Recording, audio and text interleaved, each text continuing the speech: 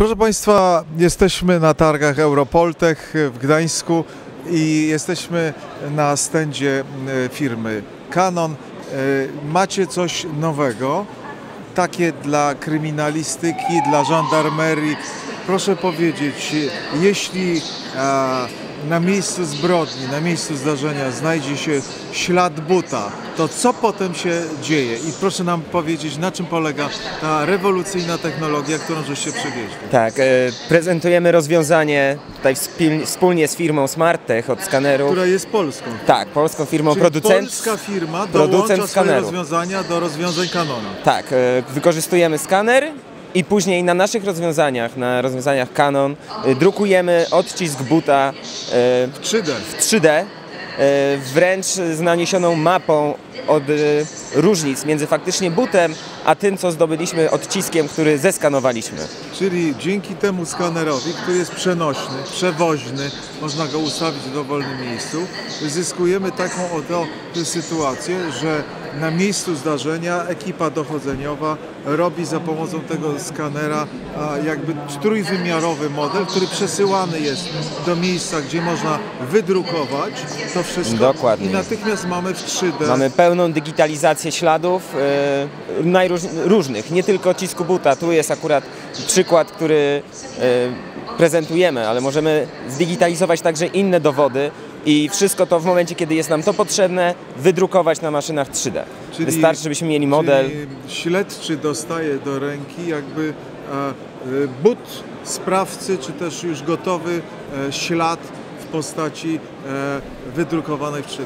Dokładnie, razem z elementami różnymi, właśnie tak jak mówimy, odchyłki, czyli kilka podobnych śladów. Możemy sprawdzić, który faktycznie był dla tej naszej osoby, który ma najmniejszą odchyłkę od rzeczywistego modelu. No i teraz najważniejsze pytanie, jak to się stało, że światowej klasy gigant, taki jak Canon, wszedł we współpracę z polską firmą, która sporządziła zaprojektowała i buduje ten skaner?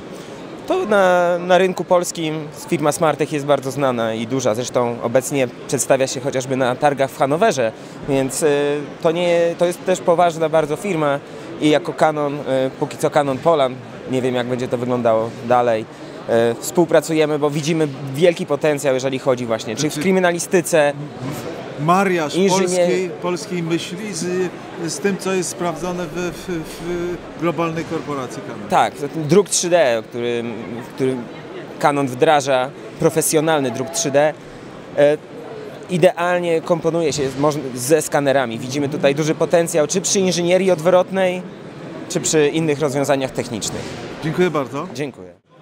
Proszę Państwa, jesteśmy nadal na stoisku firmy Canon i przekazujemy Państwu, po raz pierwszy chyba przedstawiono specjalne oprogramowanie firmy Canon, za pomocą którego błyskawicznie można oszacować liczbę demonstrantów, liczbę osób, które są przedstawione na takim filmie. Pan przyjechał prosto z siedziby londyńskiej firmy Canon, pan jest Japończykiem i po raz pierwszy prezentuje ten rodzaj oprogramowania do liczenia, błyskawicznego liczenia liczby osób, liczby twarzy na zdjęciach. Can you introduce yourself? Yes, my name is Hiroshi Kaneko. I'm from Canon Europe. Can you please explain us what is revolutionary in that technology? This software can count the many number of people in a very short time. So up to 7,000 people within a 4K still picture. So the software can count within 10 seconds also. Pan mówi, że w ciągu 10 sekund można błyskawicznie ocenić, ilu mamy na ekranie ludzi i to dotyczy zarówno, proszę zobaczyć, to dotyczy zarówno osób przechodzących przez ulicę, jak i demonstrantów, czy też, nie wiem, osób na stadionie, które zostały uchwycone przez obiektyw kamery. Jest to o tyle fantastyczne w polskich warunkach, bo jakby zamyka cały proces sporu. O właśnie, proszę zobaczyć, w tym momencie widzimy, ile jest osób na tym kadrze. To zamyka ostatecznie debatę, ilu było demonstrantów, 2000 czy 20 tysięcy. Is that the first time you are going to present it for Poland? Yes, that is first time, yes. So this is a new revolutionary technology which Canon developed and right now is offering for Poland.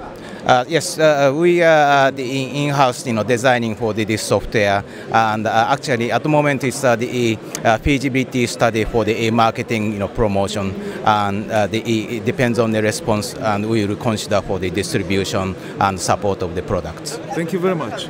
Proszę Państwa, słyszeliśmy, że to jest nowa technologia i w ciągu paru sekund pozwala na błyskawiczną ocenę, ilu mamy w kadrze, ile twarzy osób mamy w kadrze, także przyszłe reportaże nie będą już domniemane, ale prawdziwe, to znaczy jeśli taka technologia znajdzie się w Polsce, proszę zobaczyć, mamy tutaj liczbę osób, które znajdują się na tym slajdzie. To jest nowa, absolutnie po raz pierwszy pokazana technologia.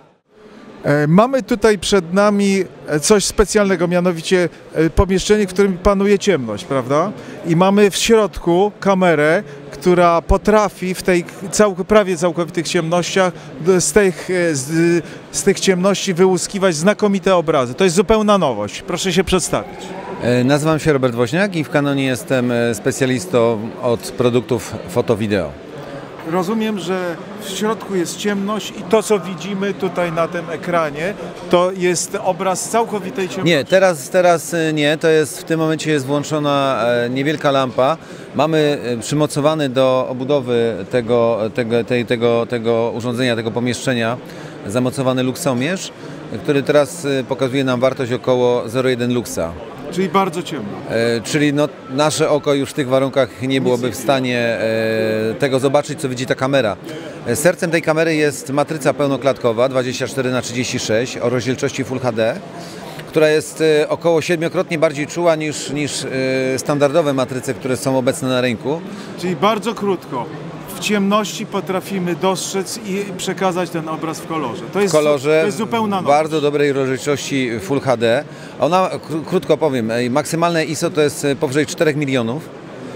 Oczywiście przy tej maksymalnej wartości pojawiają się dosyć spore szumy, ale w momencie, kiedy chcemy mieć... Krótko, widzimy w ciemności. Widzimy w ciemności, tak. I z ciemności przekazujemy obraz dobrej jakości, kolorowy. Dobrej jakości, z możliwością rozpoznania obiektu, rozpoznania twarzy. I to jest nowe.